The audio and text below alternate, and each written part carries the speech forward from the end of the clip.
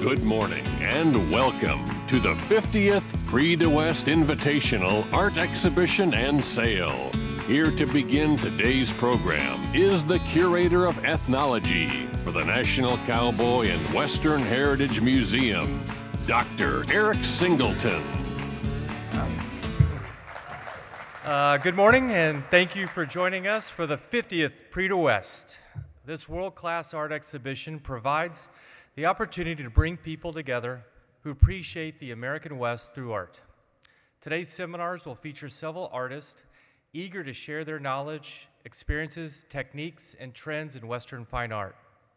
Because of the significance of the content contained in these seminars, we are pleased to once again extend the offering of these seminars to the public, reaching an even larger audience. This tradition continues because of the generosity of our sponsors, recognized on the screen.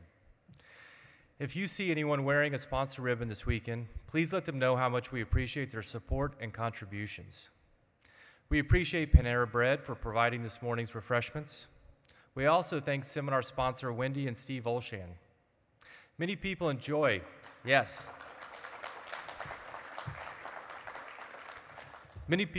taking home a memento for Prix de West.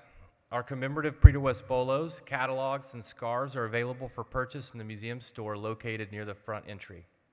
While you're there, please take a few minutes to explore the museum store's trunk shows located right inside the museum store entrance. Although the museum will close at 4 p.m. today, the museum store will remain open until 7. Tonight, beginning at 6 o'clock, society members, sponsors, and ticket holders are invited to attend the cocktail reception in the galleries.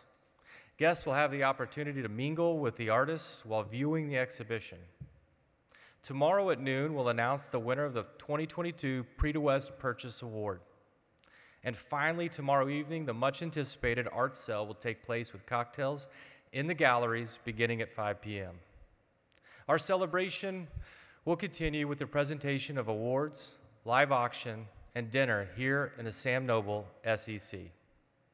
We indeed have much to look forward to in the next few days. The first of today's seminar is entitled Rarified Atmospheres. We are fortunate to hear from Prix de West artists Len Chmiel, Steve Kestrel, and Randal Dutra. Here to begin our introductions, please welcome Prix de West artist Andy Peters.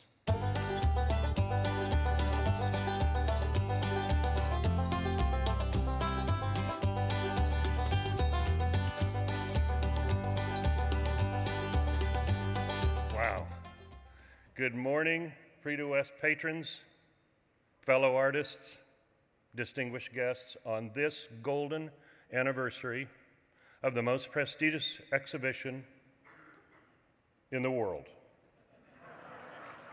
In a few moments, it will be my honor to introduce Prix de West artist and moderator of today's panel discussion, Randal Dutra. Randy is a friend of mine, and I look forward to seeing him here every year to see his newest masterful paintings and sharing his insightful conversations. We also share an admiration for the late Swedish master Bruno Lillefors. Randy is his heir apparent to the genre of predator-prey nature scenes executed with painterly confidence, accuracy, and imagination. His impressive resume includes work with Steven Spielberg and George Lucas, which was groundbreaking in the film industry, and study with Clarence Tillenius and Robert Lockheed, a founding member of the National Academy. I have got to double check my phone to make sure it's silenced, and would you please do the same very quickly so that there we are. Randy has an outgoing, genial nature which has won him a great number of friends, including his onstage guests today. He will lead them deep into erudite discussion on their lives and art. That wasn't supposed to be funny. And now, ladies and gentlemen, will you please join me in welcoming Prix de West artist and panel moderator, Randal Dutra.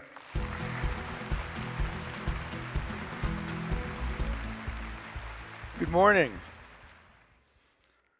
You've had your coffee and tea and perhaps a croissant and are settling in. 50 years. 50 years of NAWA and Prix de West. That is a milestone. And think of the number of people involved in the history, their contributions of making that happen. We are so fortunate to be in this show.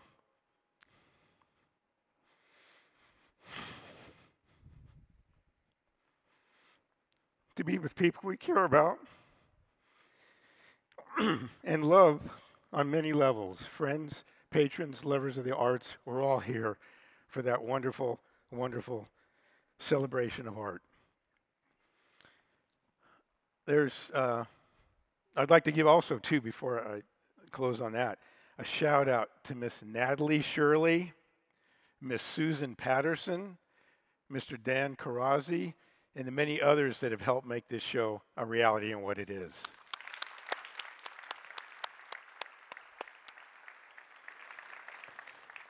Now there's two gentlemen here, who aren't quite spring chickens, but they also haven't seen the last bend in the river and won't for many years. They're at that sweet spot, those September years where experience meets taste. Of course, I'm talking about Len Chmiel and Steve Kestrel.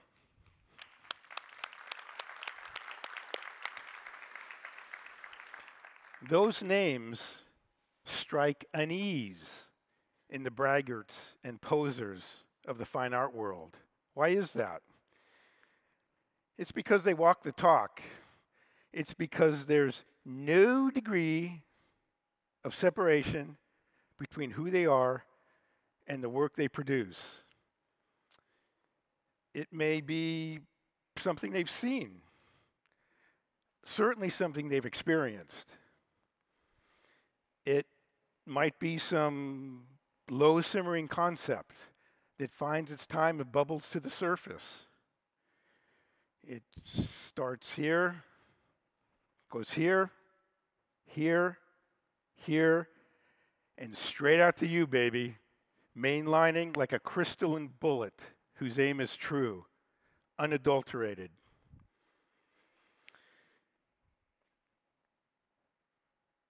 What they have in common also is longevity of career.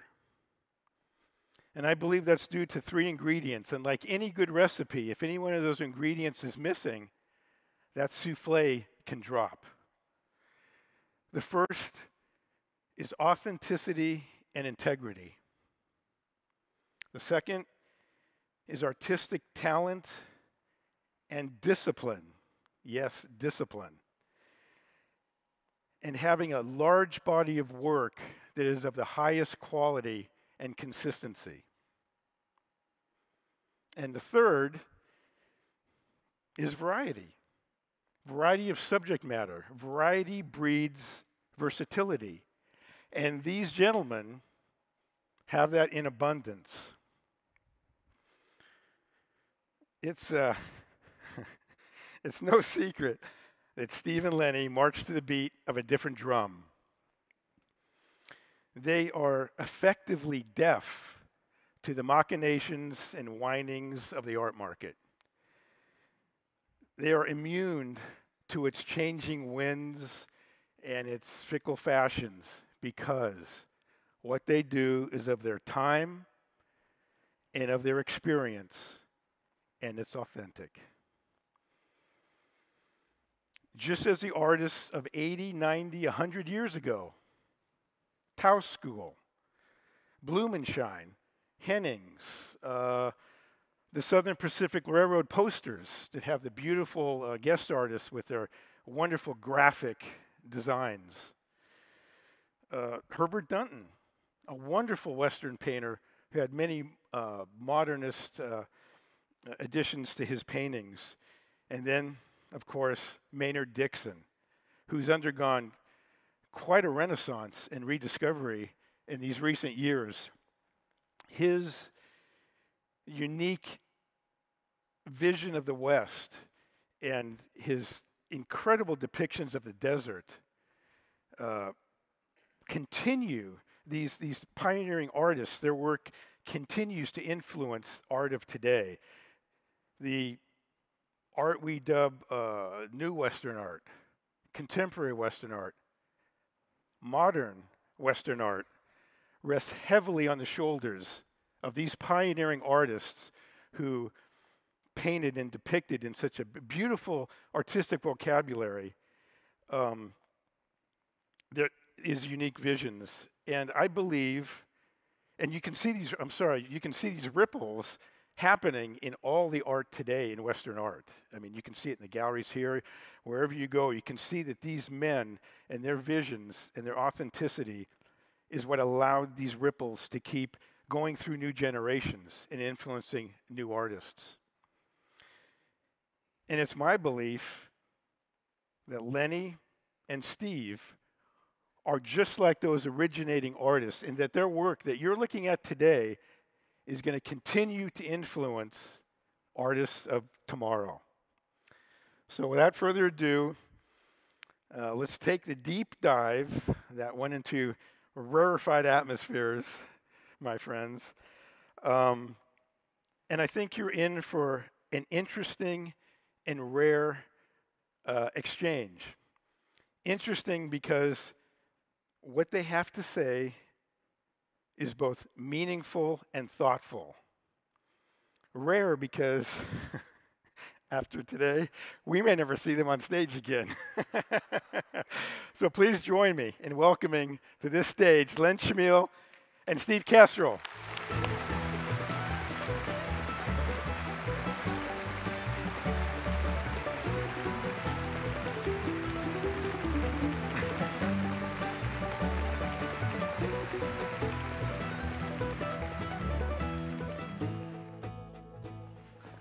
First thing I've got to say is thank you to Lenny and Steve for being up here and talking about things that mean something to them. It's not always easy for artists to do this. We're gregarious when we want to be, and other times we can be very private. So thank you again, guys, for coming. I really appreciate it. Yeah. A subject that's been touched on here, this isn't the first time, but influences and mentors. And I know, Len, one of your mentors was Putnam. So I was wondering if you had any particular memories of Put and what you might have gotten from him specifically as a mentor.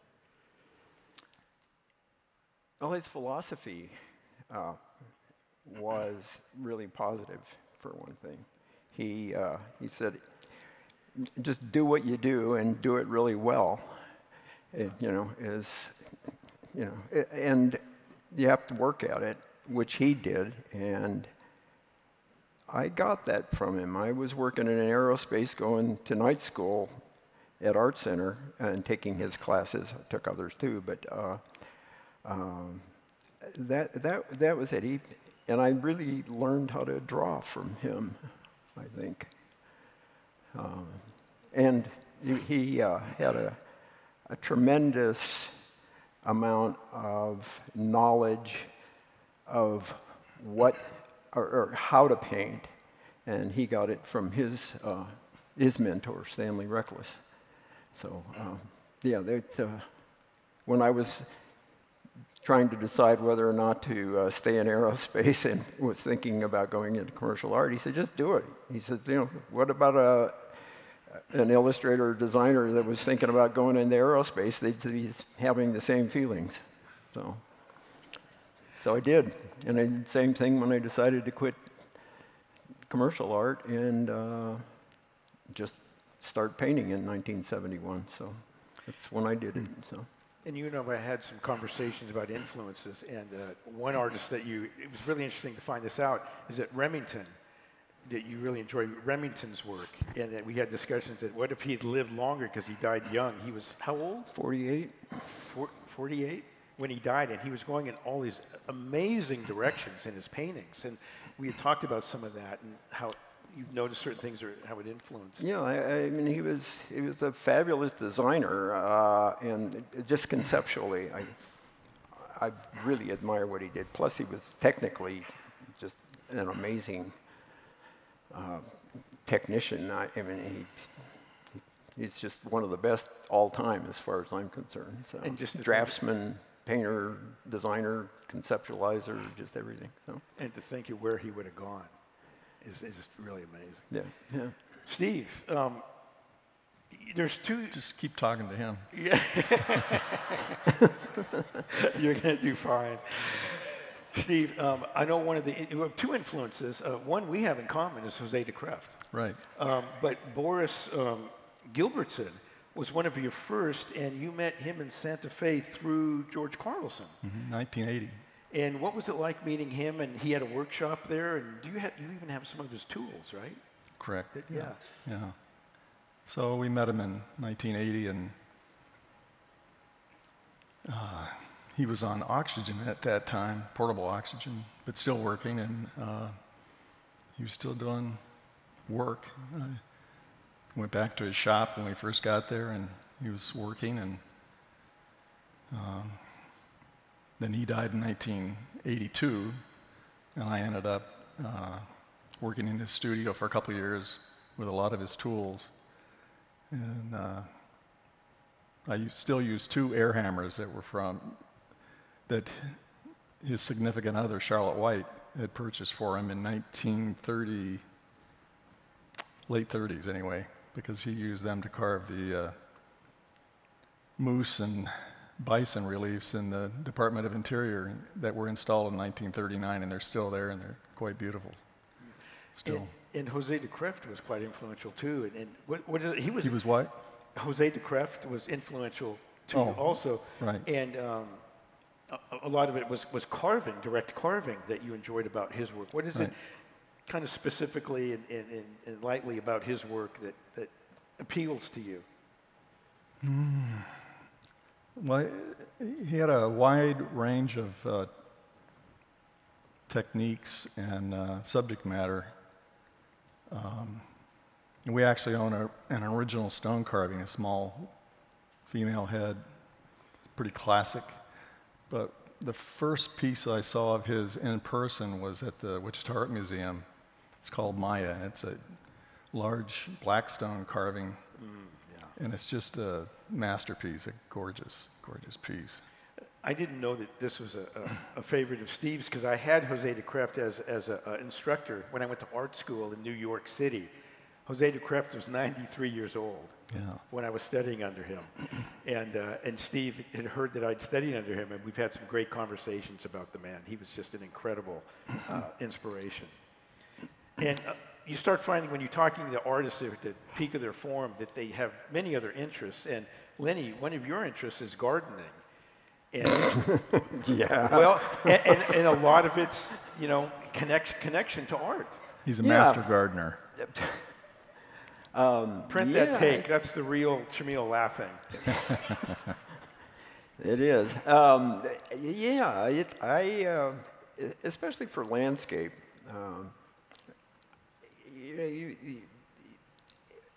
it really matters to know your subject. And as a landscape painter, I think gardening and, I have a vineyard with 1,400 grapevines and an orchard and quite a large garden. I enjoy it, but it also connects me to my landscape work. I mean, if you don't know the intricacies of how a plant grows, how do you really expect yourself to, bring some authenticity to what you're painting? And it's the same with the geology. There should be a study somewhere of exploring, how the earth got formed, and what you're looking at when you look at the landscape. So those, I think, it's Andrew Wyeth once said, if you don't if you really want to know what that rock looks like, go around to the other side if you're going to paint it. And that really matters, the dimensions of it. And so. Well, and Steve, of course, being a sculptor and a carver, has an incredible array of tools and heavy equipment. I remember, us painters, we have a little stick with hair on the end, very daintily, or doing these little, touches of color that mean the world to us. And we was talking with Steve, and one time he said, "Yeah, I'm going to get this, I'm talking to this macho guy, and I'm this little painter, and I'm going to get this machine, and it's 3,200 pounds." And I go, 3,200 pounds? And he goes, "No, Randy, I said 32,000 pounds. It was an earth mover when you were talking about that." So it's just the things that Steve deals with and what he's doing is amazing, engineering-wise too, and the tools he uses. And he knows the other side of the rock. And the other side of the rock too. That's right. So I was wondering, it's kind of a general question, but it's specific to who you guys are. What speaks to you when you're in nature? I know, Lenny, you're looking at the abstraction of nature, and you're looking at how different colors and things come together. An example of Lenny, I was talking with Matt Smith about this, and I may not have this exactly right, but people are setting up to do plein air painting, and they're at the Grand Canyon. Beautiful vistas, all these wonderful things. And here's Lenny. He's looking, just hasn't really gone very far. He sets up his easel, and he goes, and he looks, and it's a barrel cactus. And he does a whole painting of a barrel cactus. The universe is in that barrel cactus, not out there. And that speaks to character and observation. So, Lenny, speak to those intimate paintings you do that are so wonderful, because you do both, but... Well, it's what, first of all, I'm looking for a composition. What speaks to me of where I am. And speaking of Matt, I was out with Matt and Ralph and Oberg and some other guys a couple years ago, and what spoke to me was a couple rocks. And Matt gave it a title because what I was doing was painting a shadow of a rock on a rock. And that's all it is a composition. I mean, it's just, that's what I just found interesting at the time. We were in a canyon with great saguaro cactus and bluffs and sky and just all sorts of subject matter, but this, I don't know, I just do what happens up here, so. And Steve, scary enough, so.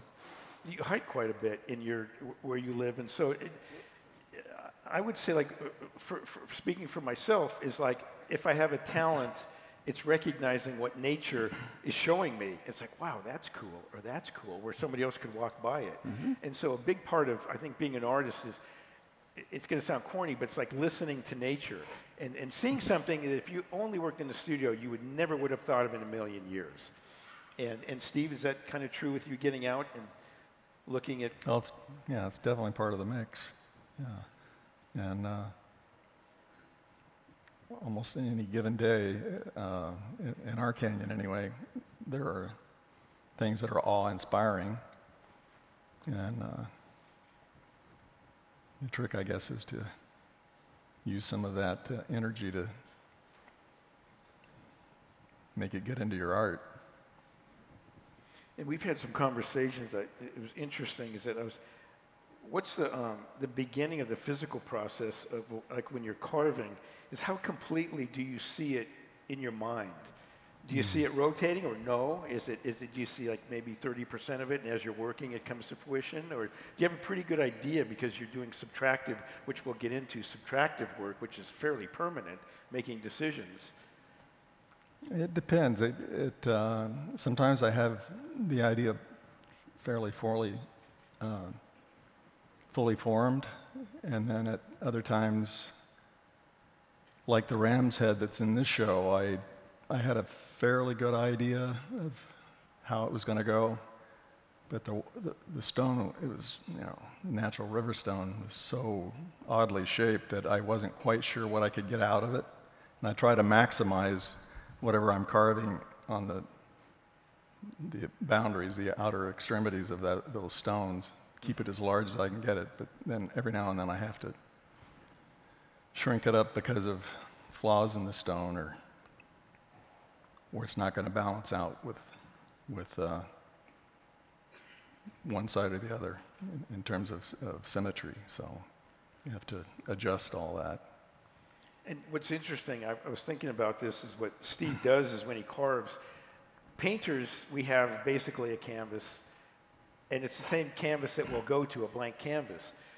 Steve's raw material is changing all the time.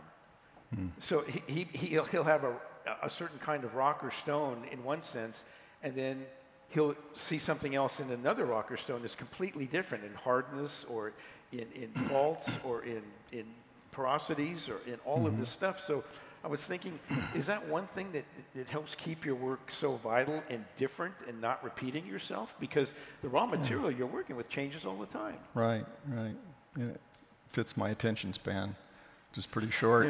Yeah. And so once I get a stone like that, I can lock in on it and do something. I want to add that he has a collection of rocks, and how long they may be sitting around just because you have a sense of that there was something there for you to explore, may take years. Yeah, I've had stones when sit around the concept for a decade. finally arrives, Yeah. And this brings up a subject that we've talked about. One of my favorite artists, a guy named Richard Diebenkorn, said, "Attempt the unknown when beginning a painting." And you do that, I do that. I don't know how they're going to turn out. I have a concept of it, and what I want out of it, but what you get out of it may be not what you started with. But you always have to have the concept so that you can go back to that and draw. When you start going sideways, or when I start going sideways on something, when it's not working, you're going, "Why did I start this?" You go back to the concept when you have one, and examine why it's not going the way you thought it could go. So. And another thing I was thinking of you too, in contrasting, is that when we're painting, I'm speaking generally now, there's different things, but you're capturing fleeting actions or motions and light that's changing. And so there's spontaneous applications of paint that mimics what you're seeing, that energy at that time. And then I think of Steve and how thoughtful and deliberate his approach has to be, because it's permanent. It's like he's making these decisions that he can't go back on. And it's a slower approach, and it's an unforgiving approach. So it's very interesting to think of those two in contrast to one another. And experiencing textures in paint, we can experience textures in a certain way. And Steve and stone, different stones have completely different textures. So I just thought that was kind of interesting in that difference of artistic approach. When I was talking with him this morning, I said, I was talking about the ram and that he has in the show, and how tenuous some of the stone is. Carving something that's in stone that's out there in free air, all he takes is one mistake to break that off. And I asked him, what happens then? He says, you just make it smaller. Feel free to break in any time, Steve. Okay. Fortunately, it doesn't happen very often. Not with an expert. Yeah. And also, Steve, I was thinking, as you're looking at stones and contemplating, there's stones that are of a form, and then there may be fragments of stones that may be more jagged or different, that may suggest something else. So is that something that you'll, that Cindy will catch you just sitting down and just like looking at stones and not saying anything, but just looking, just looking at stones, and how fragments may suggest something different than an entire stone? That can happen, but since I carve a lot of river stones, and as it turns out, I can get a fair amount of my material out of Redstone Creek. We have about a half a mile of Redstone Creek, and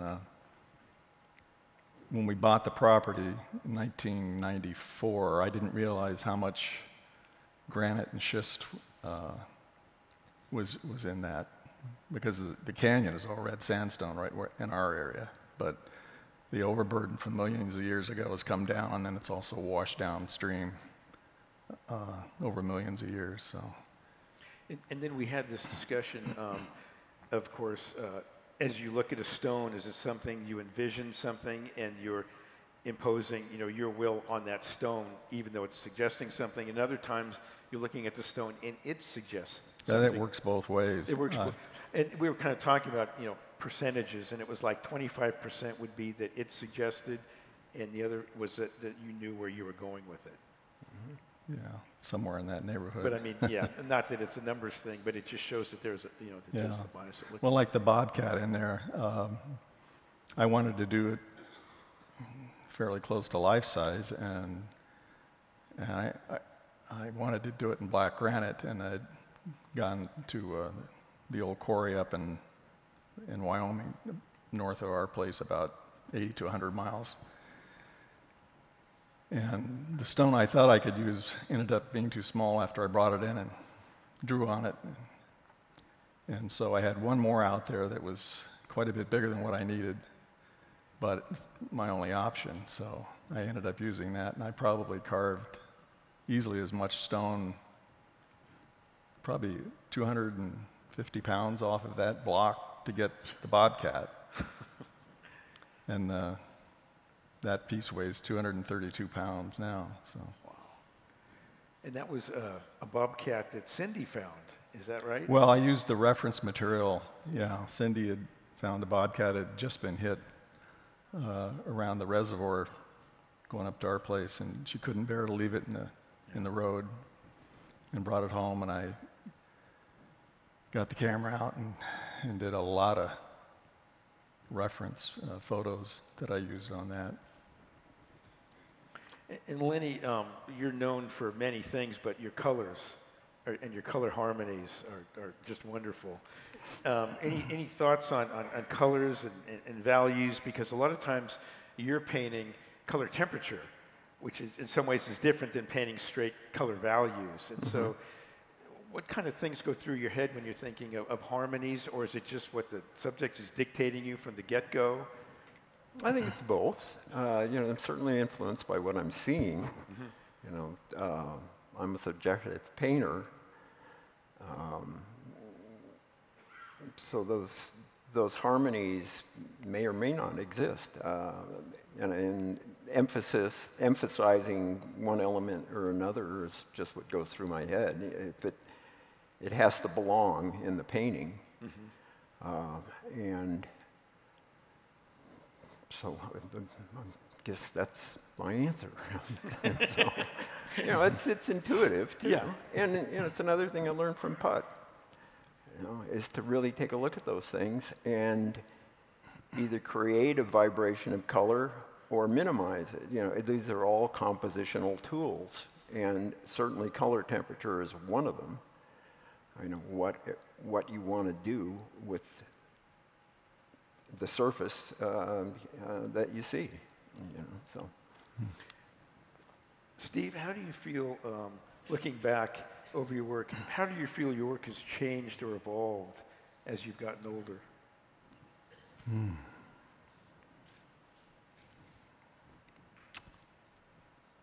Well, a lot of it's, in a sense, the same.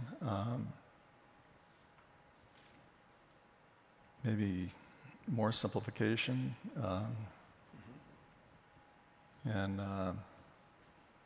it's a little more difficult to carve now. Hands and arms are suffering from years of heavy machinery. Yeah, some neuropathy in this hand in particular. And my little finger is starting to bug me from painting. So I can relate. Lenny, what about you? In relation to evolving? I mean, I mean, we're probably the worst people to ask because we're in the middle of it. But do you have a sense of maybe where you'd like to go, or some things you'd like to try that you haven't, or evolving in a more abstract, or?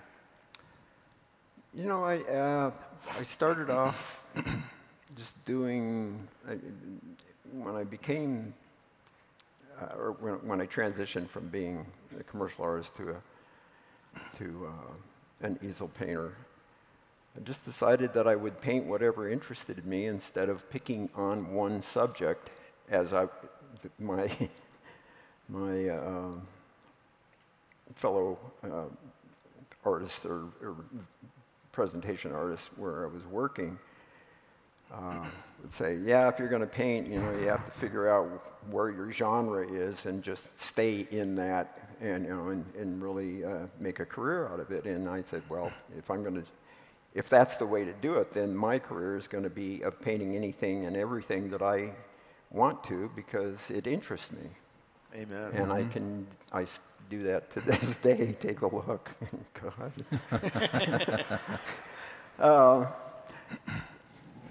So, okay. Jacob, can we have that first slide? This will be your painting. I don't know what it. Oh, you can't see it from here. I can't see. It's art imitates life. Painting? Yours. Oh yeah, that one. and I think this is a masterpiece. Look at the composition. Look at the concept of this. It's brilliant. I love it. Oh, there it is. Yeah, okay. so anyway, there you go. Okay. Yeah, that one took me a while. It was like I had the idea, and it was like one of Steve's stones that, you know, he just had a sense of what he would someday do with it. It took me 5 or 6 years to come up with this idea.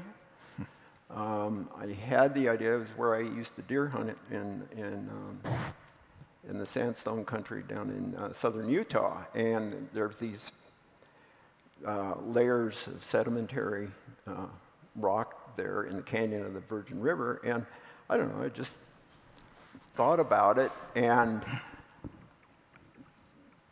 I don't know, it just came together gradually over a period of those years, and I did, I don't know, probably 40 or 50 idea sketches of it, and finally decided, oh, I can just make this great big goofy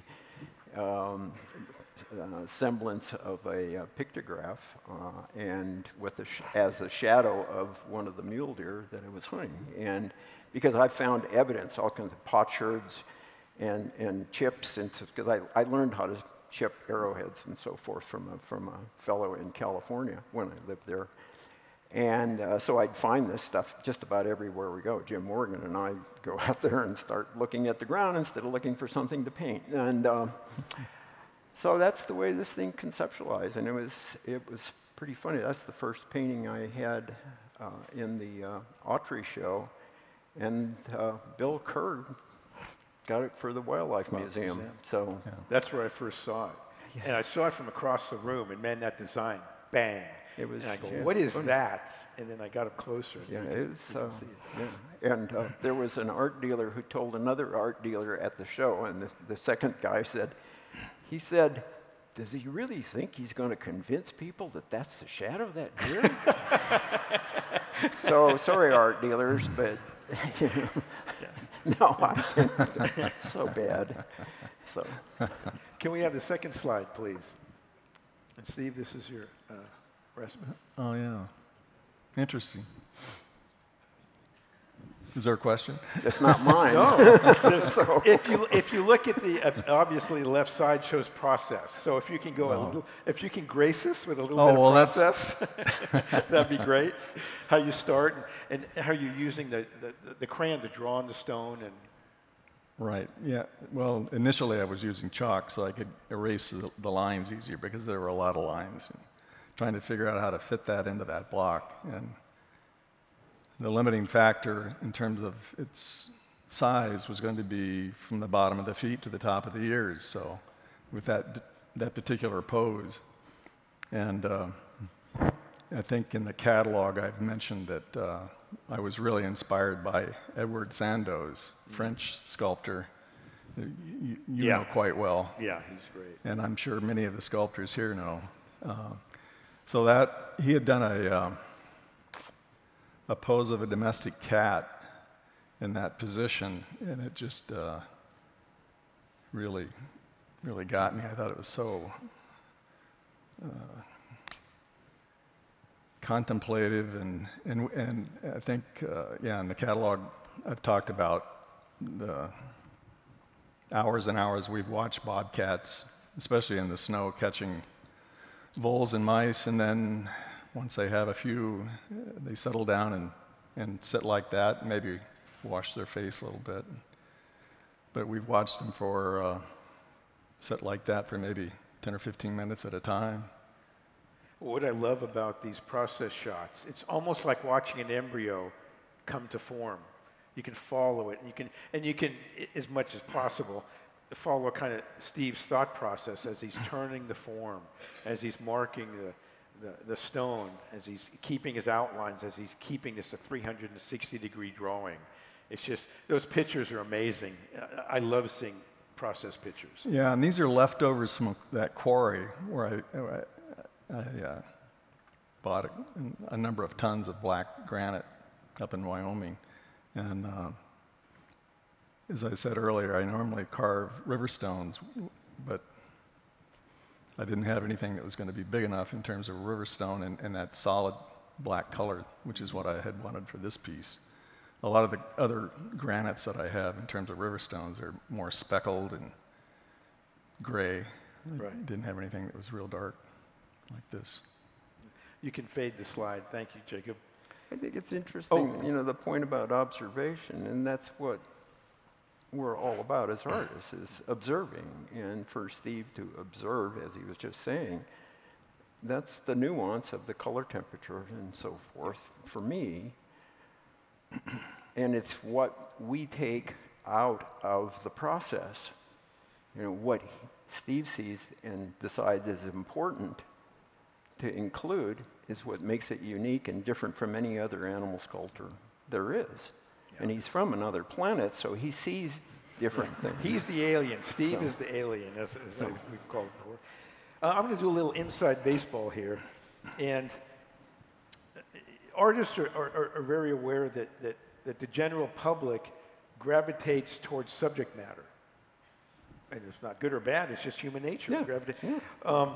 Artists, at least the artists I know, will gravitate towards how something is done, regardless of subject matter. And so that's something I've always enjoyed about you gentlemen's work, is it may be a different subject matter than I've seen you do, but the way in which it's done, the way in which the paint is layered, or the way in which you've done certain textures, Steve, that just like, why did he do that there? And then you start looking at the concept of the piece and you go, oh, okay, it's kind of I'm kind of getting into the alien mode, but I'm kind of seeing where this is going. But it's fascinating to see how artists, regardless again of subject matter, how artists, if there's collectors or art appreciators out there, next time you see a painting of a subject that, it doesn't really appeal to me, but go look at how it's done. You may like just looking at the surface and seeing it as a beautiful abstract and collections and layers of colors. It's a great exercise for artists too, because artists can become biased. Lenny, you were talking about working outdoors, and you have this quote, "My process changes with the subject, abstracting the communication with the landscape." Yeah, when I work outdoors, as my friends know, I may be the last one to start and certainly the last one to finish, because I wander around until I can identify with some part of it that speaks of that place.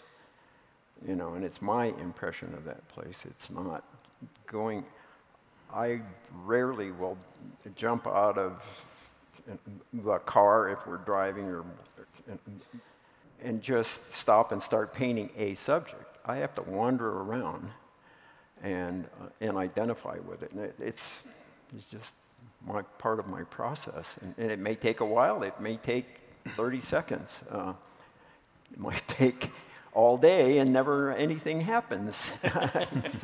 But I've done a lot of looking, so it's rehearsal. Lenny had an interesting quote in our conversations. He said, and I quote, you can fill it in if I'm not. He said, "I'm not a telescope. I'm a shiny orb reflecting in all directions." I said that? You said that. Okay. And it's great. It's pretty good. I'm not a toadstool, I'm a shiny.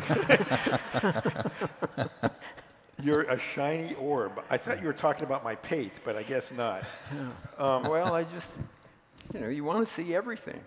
Take it all in. And that's everybody observes, but I think that's probably what artists are more about, is we see or try to see everything. And you can talk to our wives, and they say, "You don't observe anything."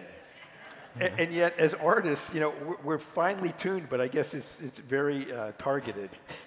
And then you also were mentioning composition supports concept, and the motion that supports a concept.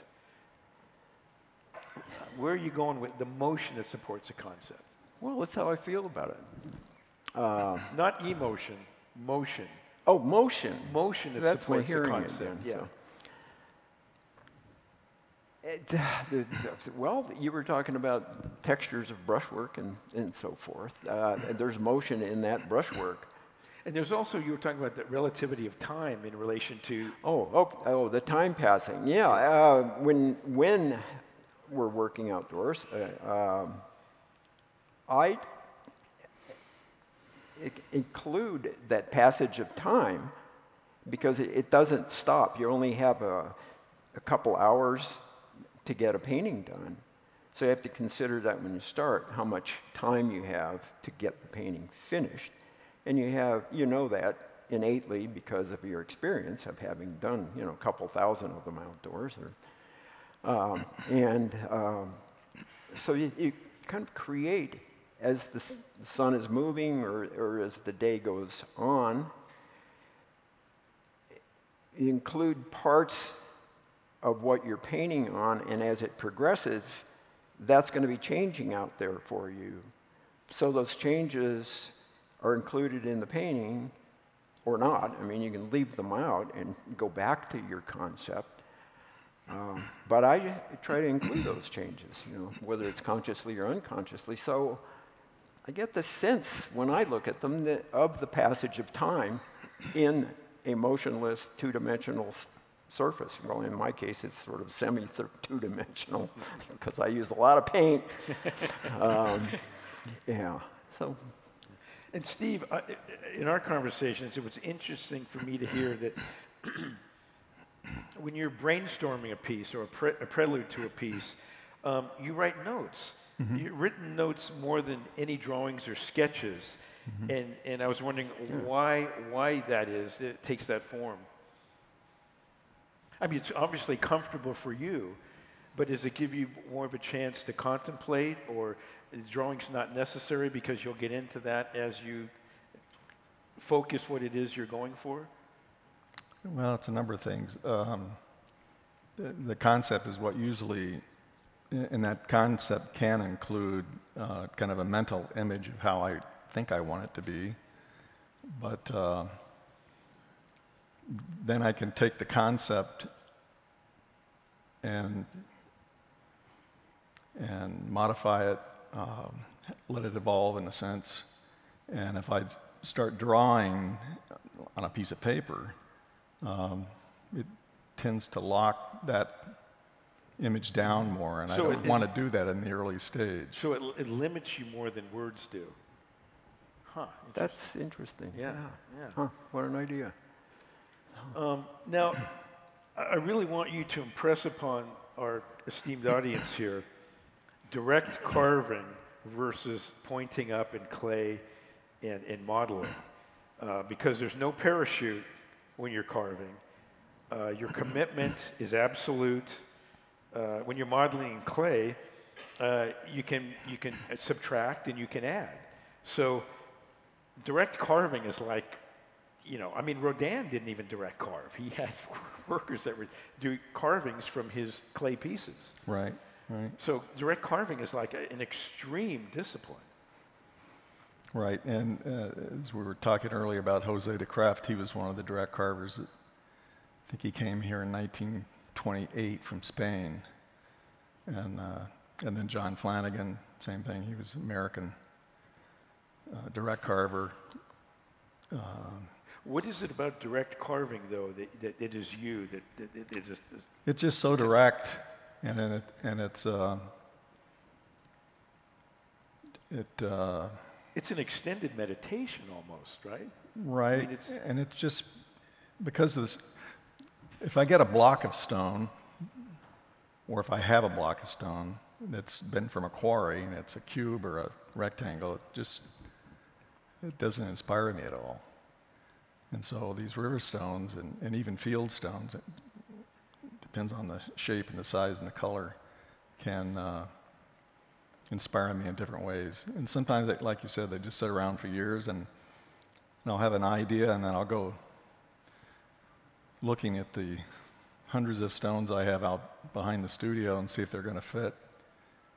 And then at other times, because I love looking for stones, I'll find something, and it doesn't happen very often, but it tells me exactly what it wants to be or what direction I want to go with it. And it may be something you had no idea until you saw it. Right. Is that, in a sense... It's very suggestive in terms of what it might be. Exactly. Sometimes, if I'm lucky.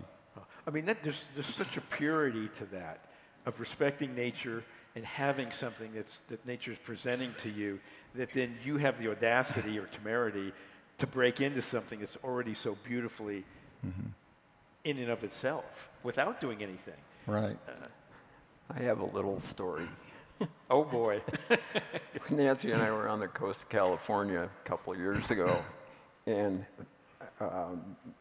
it was a particularly rocky area around Monterey, as I recall, and there was this beautiful stone about this big with, I'm pretty sure it was granite, but I'm not sure, and I remember telling you about it, and there were these veins of different colors, basically in the same color range of different values, dark and light and so forth. And it really looked like surf. And I thought, God, Steve would love this rock. You know, I could just sort of try to imagine what he would have done with it, with some sea creature or something. And I told him about it when I came in, and he asked me if I brought it back. It probably weighed 150 pounds. That's nothing. Throw it in your paint not box. For you, it's nothing. You and Nancy could have loaded that easily. So, Gee. yeah, it was a gorgeous stone. In fact, I think I photographed it. Maybe I can't remember if I did or not. But anyway. Steve, another thing I find fascinating about when you're working with organic materials that are changing all the time is I was talking with Cindy in the gallery, and there was a piece you did, I believe, of a chicken or a cock or something, and you took the flaw of the stone and made it the comb. Oh, right. So things like that, where you're thinking on the fly instinctively, something will come to you that's suggested by this native material. And so I just add some things, the cracks and the flaws that you don't see until you get into it, sometimes make you more creative in going into another direction that you never would have contemplated unless you got into that certain level of the stone and you were seeing different things. Yeah. And a lot of the coloring in particular, it depends on the amount of abrasion, but a lot of the river stones have been in there so long, they've absorbed a lot of iron, and so the exterior is a rust red, and those surfaces are actually quite a bit harder than the interior, and sometimes you can use those to advantage, and at other times on a few pieces I've had, they're distracting because the difference between the outside and the inside is so different, and then I try to maybe remove more of the iron oxides in it to even out the color. But it just depends. And I'm sure it's happened sometimes where you've been working on a piece and you get to a point where you're in a box and it's just like, okay, this one, or do you always find a way to go around it? I usually find a way to go around it, and I try to do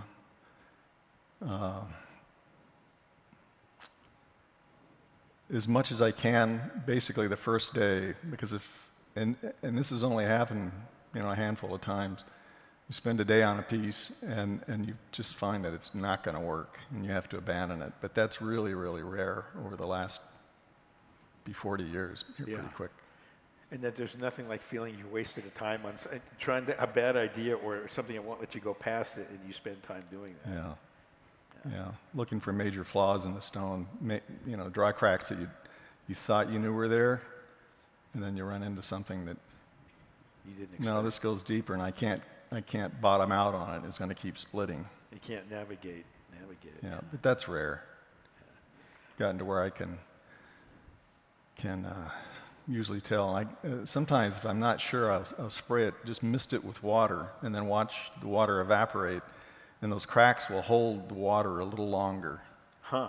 And when everything else is evaporated, that may be the last 15 seconds of it. But if you're observant, you can tell where they are. You'll only hear that from Steve Kestrel right there. Lenny, I'm sorry. No, one of the things that impresses me about, I already did it again, Steve's sculpture is I have a pair of mourning doves that he did. And, well, I'm not sure they're mourning doves or doves. Mourning doves. Mourning doves, okay. Yeah. And it's what his sculptures emote is tenderness for wildlife, for animal life, and respect. It sort of slowly exudes from the sculpture. The sage grouse with the little chicks. I mean, who's going to do a bunch of little chicks and a sage grouse? I mean, it's kind of like, but that's the life that Steve observes and sculpts and impresses me so much. Well, in that sage grouse with the young, I don't know if it's the same piece that Cindy, you and I were talking about, is that the pieces that Steve was taking off of the hen, kind of looked at it and said, those could be chicks. And he made chicks out of the fragments that he was taking off of the hen. So it's pretty cool. But it's taking those chips and putting them in there. Yeah. That is the artist. They would have been just chips for another artist, or maybe not, but who knows? But that's the individual. He's still thinking past into the true offspring. Mm-hmm. Yeah. Len, it's no secret that you and a lot of artists, but you in particular have a fascination with water, and it's all its properties and huge paintings in the show this year. It's beautiful. I mean, it's a complete. You could turn it upside down, and it's an absolutely satisfying abstract. So water, mutable. It's a wonderful, wonderful thing. It's life. Well, I spent a lot of time fly fishing and spent a lot of time looking at the water instead of fishing. So it's fascinating. It never stops. Flowing water. Lakes never stop. The surface is always in action. Even when we look out at a flat, piece of or bit of calm water that's absolutely calm, it's not really, because the earth is a dynamic place. It's got this molten core that's vibrating always. So the surface of water, microscopically, if you were to look, could be perfectly flat looking, but it's not perfectly flat. And I'm just fascinated by the dynamics of it. I was once observing and really looking closely, sitting on a riverbank, and noticed that there were little tiny wavelets moving back upstream against this torrent. of spring runoff. I mean, what's going on with that? Well, there was a rock there, and these little wavelets were, the water's going this way, and these little wavelets were bouncing off of the rock and going back upstream over the top of this, you know, it's observation again, and trying to mimic that. You can't get it with a camera. It's not possible to get that stuff with a camera. You have to be there, look at it, because the camera's going to either focus on the surface or on the bottom or somewhere in between, and if you try to get motion out of it, you look at photographs of water, mostly there's this white fuzz that happens because in 125th of a second exposure, it's moved this far and it's turned the focus into fuzz. But with a paintbrush, you can make it as sharp or as fuzzy as you want. And so that's just one of our tools of actually, observing on the spot and being there to paint what the action is that makes what your what my concept of what I want out of that bit of water. It may be the surface at one point. It may be the below the surface, like a painting in the show is a combination of all of those things. So seeing through it, seeing the reflection. So, those are fascinating for me. Plus, there's fish in there. So. To do the work that you guys have done, you obviously have to have a wide base of knowledge. It's just, you couldn't do what you do if you didn't have that. Steve, you were like a born tool maker. You like making things with your hands, physical things. What would you have become if you would not have become a carver? Well, I'm not sure. Do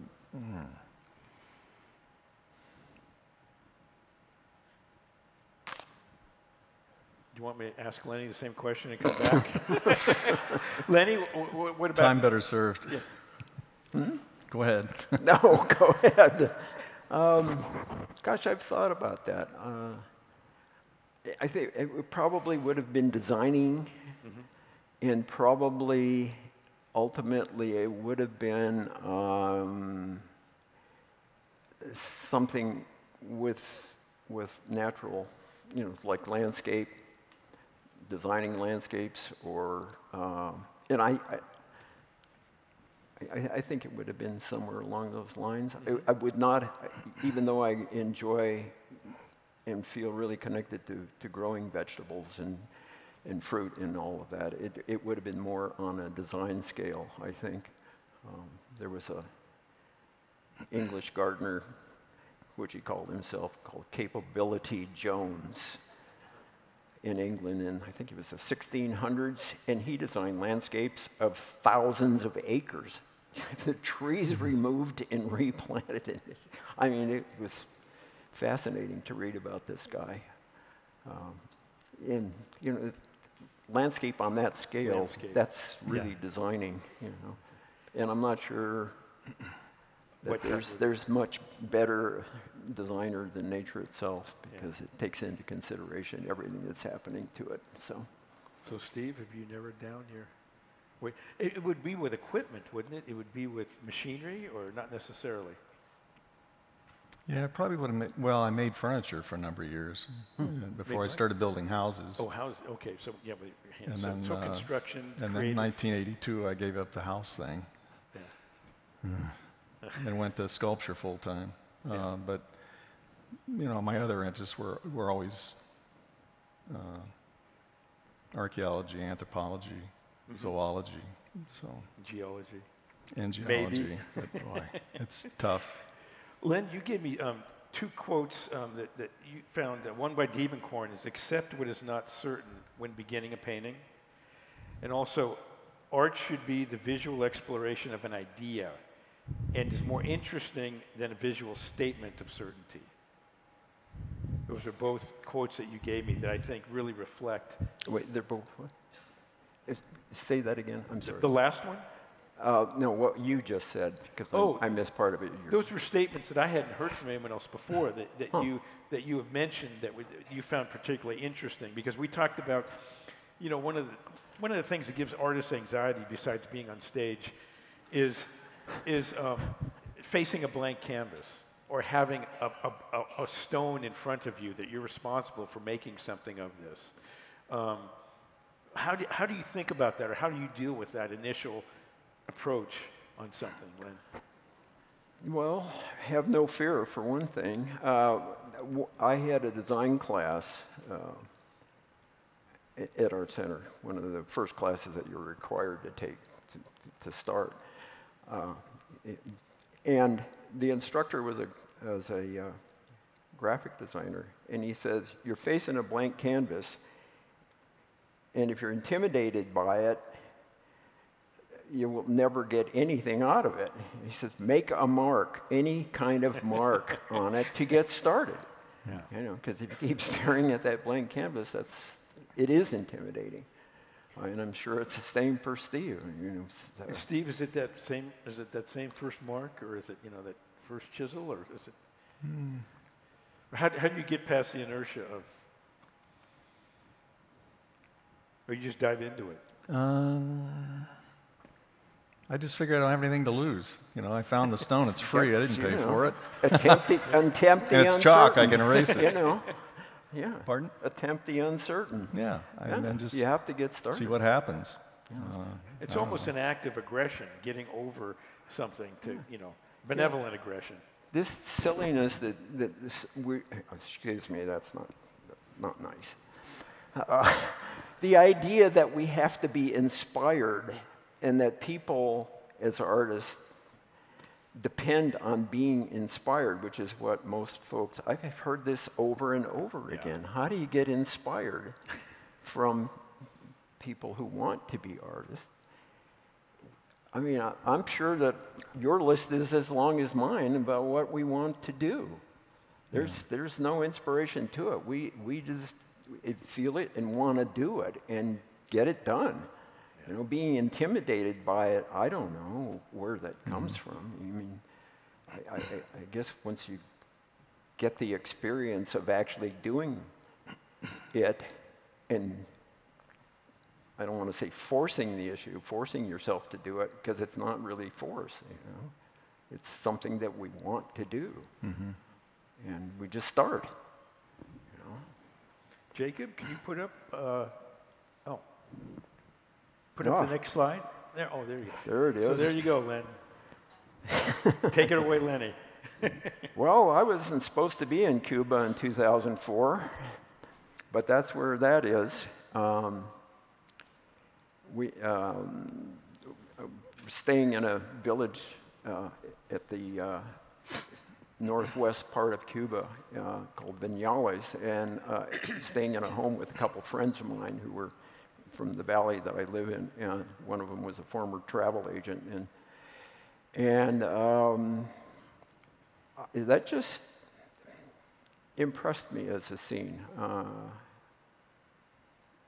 The Cuban people itself were really friendly, and the woman whose home we were staying in and renting the space for, she was cooking and doing everything, and this just sort of exuded that presence for me of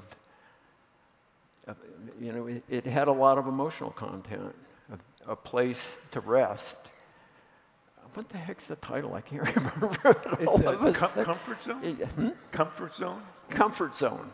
And it just inspired me. The garden, there was a garden there, and supposedly with all of the bad things that go on in Cuba and everything, and I didn't experience that in this peaceful village.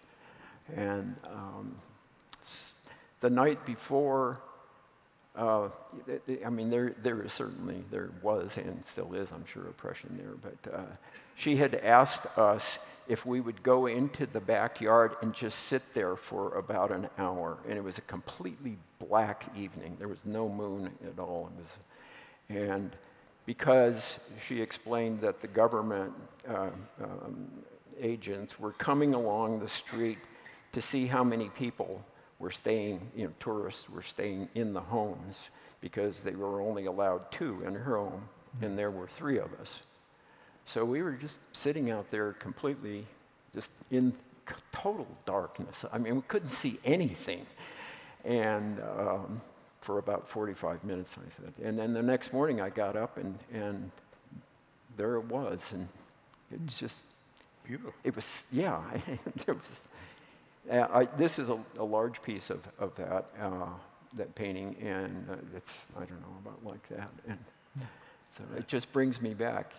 I save a lot of my small paintings just for emotional reconnection of something similar when I'm working on a larger piece. So.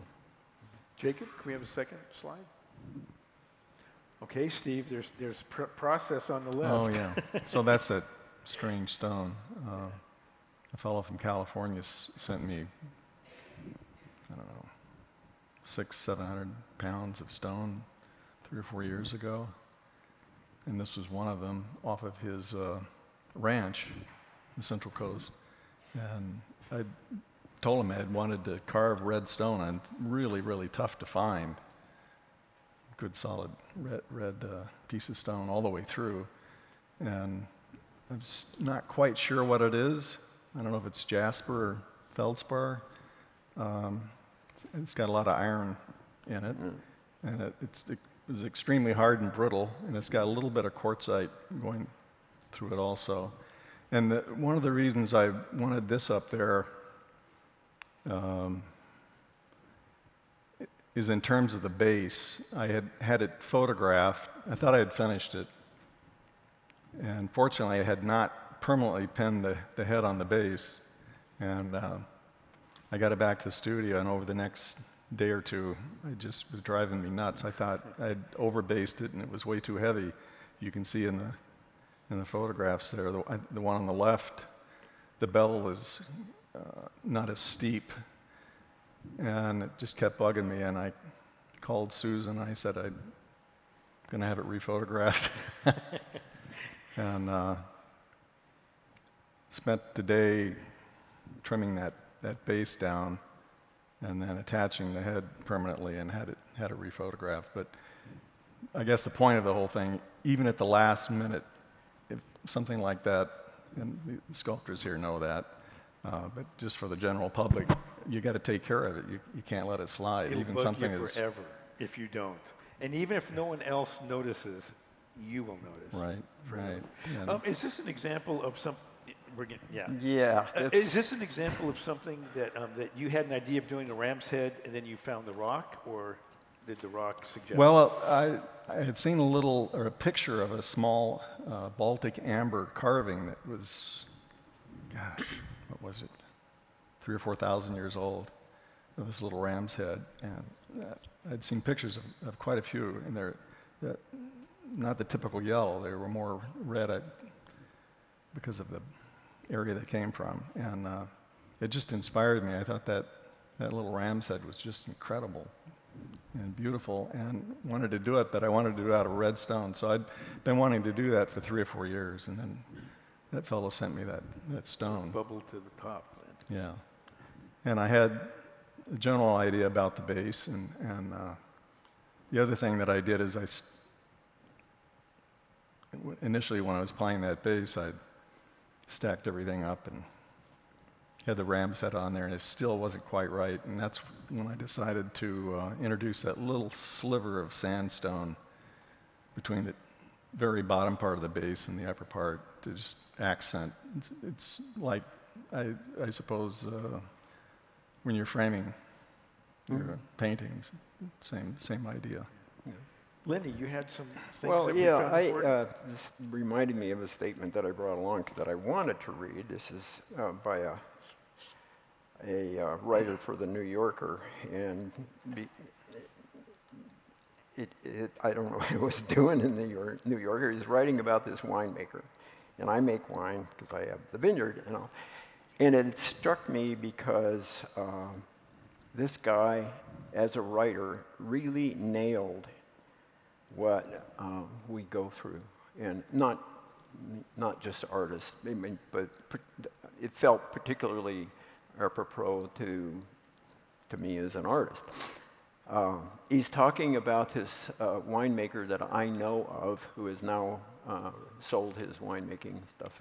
Anybody here Big House Red and so forth? Probably not, but he came up with these really whimsical names for the wines he was producing, and he's a really brilliant winemaker. I mean, everybody in the industry respects this fellow.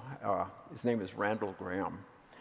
And so the writer, this is an excerpt from it, and I kind of paraphrase it a little for a little more clarity. It says, they were driving around Santa Cruz, California, in the mountains of where this fellow had started when he wanted to become a winemaker. And he started by planting a vineyard that didn't pan out, didn't work out. And so he says, driving slowly around the old vineyard, another dream plot in the Santa Cruz Mountains, Graham seemed unusually quiet, which is really unusual for this guy.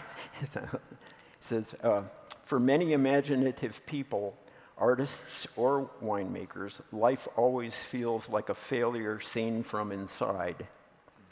Where the rest of us see only the accomplishments, they see the unrealized scale of the ambitions that preceded the accomplishments. And do we ever really get it solved?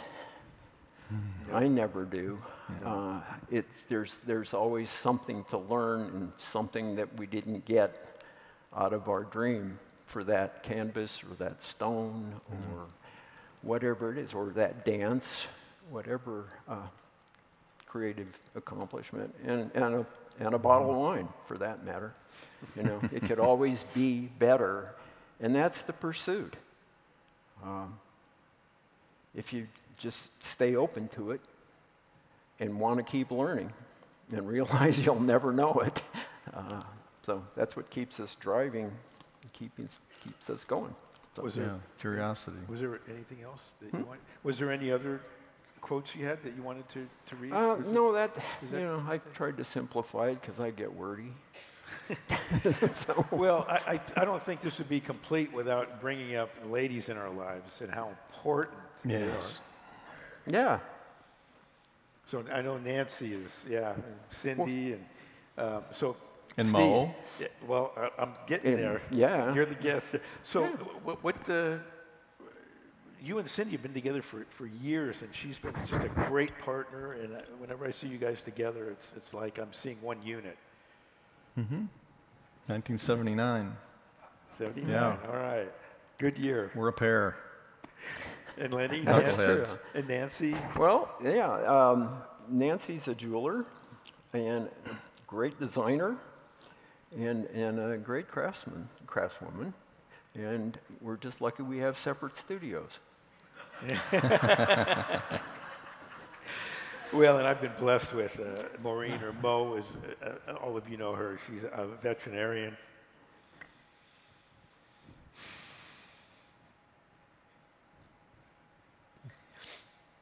Loves people and animals, and they're inextricable in her life. I mean, I'll look over at her with, she's being smothered with cats. I'll look over at her and I'll say, does it matter that I'm here? And she won't answer. She'll just smile. So, gentlemen, you have been, I would also like to say that Randy and what he did in his former life in the motion picture entertainment stuff, the study that this guy has put in to the way critters work and his ability to conceive, like the Raptosaurus in Jurassic Park, this is the guy. And going through that and being able to transfer all of that knowledge that he has into the work that he does is really makes them so authentic. and we were talking about authenticity here, you know, following our own star. Randy has certainly done that, and it's really obvious in the work that he does with his paintings, as far as I can say. Thank you. You know, it's true. That's very humbling coming from you. Yeah. Gentlemen, you guys have been great. It's, you know, we're so used to fast cuts, quick things, explosions and stuff, but what you have just experienced is people really thinking, people very thoughtful. You won't hear this any other place. It's because these are special people. They don't think of themselves as special because it's what they do. But it's been a pleasure for me to just sit here and listen to their observations, and their life force is just so strong. So thank you. Mm-hmm. Yeah,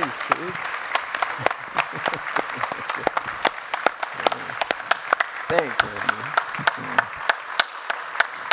We did it. Okay. We did it. Gentlemen.